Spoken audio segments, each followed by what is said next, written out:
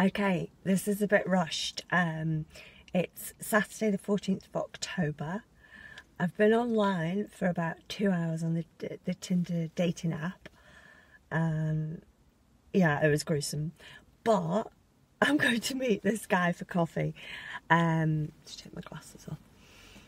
So we just chatted. There's been about 4 messages, and he's like, it just seems really funny. So he just said he didn't know what he was doing this afternoon, and then he mentioned he was going to this like shopping place, and I said, oh, do you want to meet for coffee? And he said, you took the words right out of my mouth. You took the words right out of my mouth. Anyway, so I won't sing to him.